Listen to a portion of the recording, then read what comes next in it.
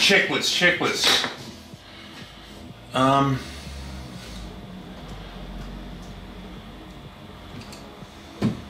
Apparently it's not okay to set up a studio in the lounge room. FG knot, where we connect braid to mono leaders. Very important part of fishing is to have a mono leader.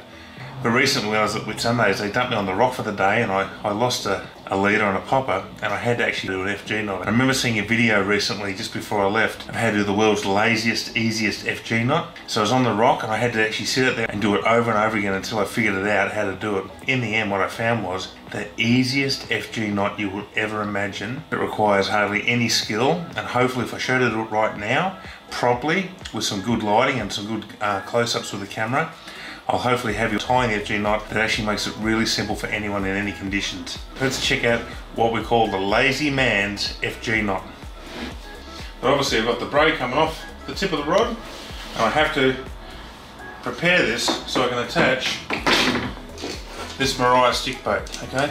So this is the Mariah tuna slaying weapon that we're going to use on the barrels. Alright, look at it, like a little pilchard, beautiful floating little stick bait.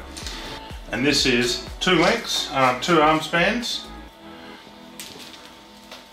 of 150 pound fluorocarbon, okay? Alright, so here's going to work. So as you can see, Trady's hands. That's definitely been working. Look at those paint hands. Probably seen my hands on a few videos going, what does he do? Well, I mix paint. I'm actually a colour matcher. Nice and simple tag. It's about 4 inches long. I'm just going to pinch it in my fingers like that.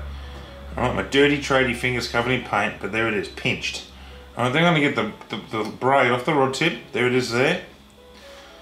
Alright, and I'm basically going to lay it over the top and just sit it there. I actually have about, I know, about half a foot, 3/4 of a foot. Coming at this side, alright? Alright, I'm going to grab this side. I'm going to put it under, around the tip, and pinch it. I'm going to go get this one. I'm going to go under, over, and pinch it. I'm going to go over this side, and I'm going to pinch it. Alright, over, pinch, under and over, pinch. I'm not even, this is all loose in my hand, I'm not even holding it tight. Alright. So grab this end, this tag end, grab it over, and just pull out and pinch it. I'm pulling back towards it. So I'm going to show you in slow motion now. I'm going to try and show you with my bare hand what the knot looks like. See it starting? And there it is. Alright. I'm just going to pinch it. So the last one over was the main line. Like that. Pinch it. Then pull this one underneath and over. And pinch it. And this one over. And pinch it.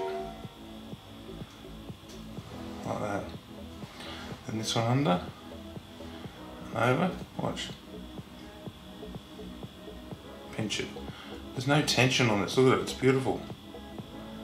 It even looks good. It even looks like a little FG knot for me, doesn't it? No tension. Alright. So the last one was the tag. I'm going to go to the main line. So remember, when we started this, the first one was the main line that went over. Then we go over again. See it pulling up? I'll just move that. Alright.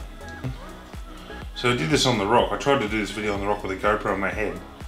And of course, you can imagine how that turned out, because it's very hard to watch a knot with a GoPro. As you can see, it's forming beautifully. No tension. I could be literally just walking around, put the knot down and keep going with it. So the last one to come over was that one. Hold it, just gently hold it.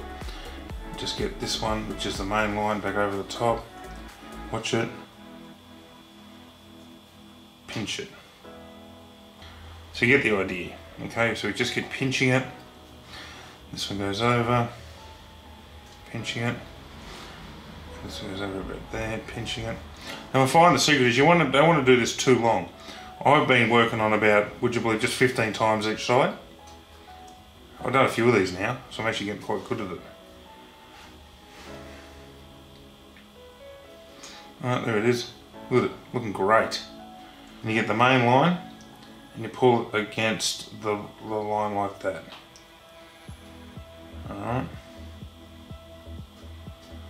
There it is. Then all I'm going to do is get a half hitch.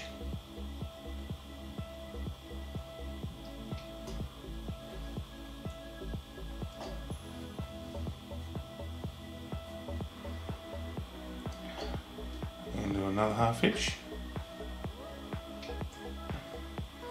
Make sure it's nice and tight.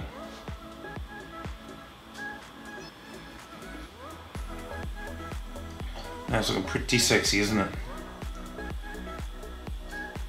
Alright. Once again, we've had no tension on this knot at all. There it is, so it's looking pretty sexy. That's just the tag in hanging down now. Now all we have to do is just, we've got to cinch it. We've actually got to put some pressure on this knot so all this here stretches out and Chinese finger locks that mono. So now look how good that looks now. All we do now is we grab this like this, we get the main like this, and we pull it up and cinch it. And all this stuff here just pulls out and stretches out under load, and then Chinese finger locks on basically grips onto the mono and squeezes so tight that it goes see-through. Alright, so that is the most important part of this knot, is the cinching of the knot, is what makes the knot so special.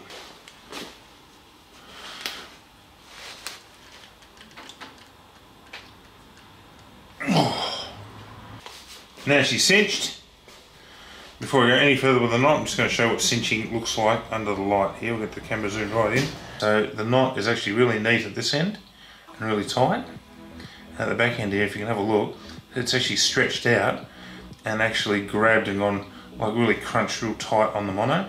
So now we've got to finish this knot. Looks good, looks strong. See the braids have gone from orange to like a dark clearish orange. Huge pressure on there, but looking good overall. There's the tag end of the mono. We're going to nip that back leave about 3 mil.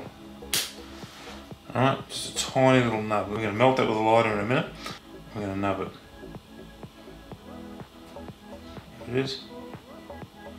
A bit more. I know that I'm not getting the knot too hot because my fingers would burn. But see, I put a little nub on that. That stops the knot ever slipping off. Alright, so now, what we're going to do now is we're going to run just some half hitches up the main line with this little sucker here. Half hitch.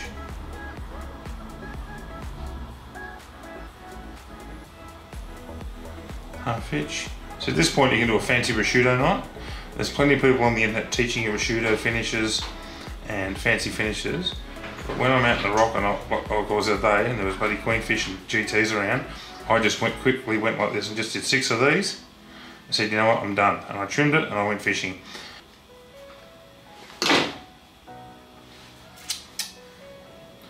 Basically, there's the finished connection right there. So you've got the, you can see the mono there, connected to the FG knot to the main line. And it's super smooth through the guides. No lumps, no bumps, very neat, no tension required. You've seen the whole thing done with low tension on any of the lines. And that is actually strong. Dave and Adrian, when I wasn't looking the other day, saw what I'd done, and when I wasn't there, they tested it with their knots and it actually came out equal. So they gave it the thumbs up. They said pretty good for a lazy person that doesn't like to tie knots. Absolutely tight all the way along. It actually pulled up tight under pressure. So the actual final cinching of the knot made it go clear from that bright orange, that milky white orange, to that dark clear orange, and grabbed it all the way along. So there you go, that's the super simple FG knot for lazy people. I'm hoping this came out alright. I literally have just walked into my garage. I've just grabbed that first light I could find and just sat down. So obviously now I've got 2 meters. I can tie on my stick bait and I'm away. I can go fishing with the boys tomorrow and chase tuna. Big bluefin tuna.